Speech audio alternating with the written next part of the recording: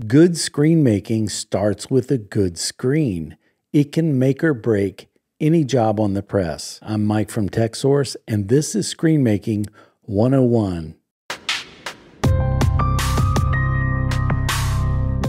We're going to start with coating the screens. Remember, the screen has a print side that touches the garment or substrate and a squeegee side. I'm using TexBlue Emulsion because it is reliable, flexible, and very forgiving. We'll start coating the screen on the print side by placing the scoop coater at the bottom on the screen and tilting it forward until the plastic angle sides makes contact with the mesh and the bead of emulsion rolls forward. With even pressure, pull it to the top with one slow, steady motion. Tilt the scoop back, maintaining contact with the screen, and scrape up while lifting it away. Now flip the screen 180 degrees in both directions and coat the squeegee side twice.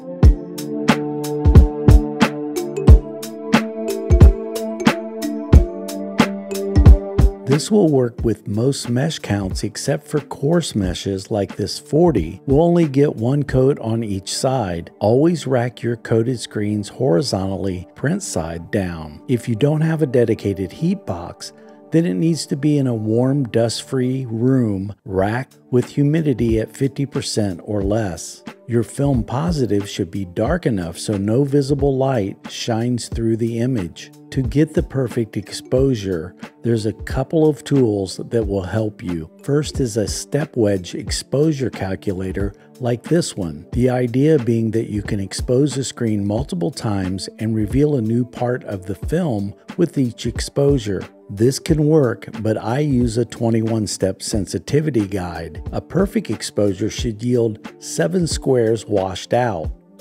When you expose the screen, place the guide somewhere away from your art. I'm going to expose this 305 mesh for 30 seconds. Let's assume that I don't know it's too much time. When developing a screen, wet down the squeegee side first and flip it to wet down the print side.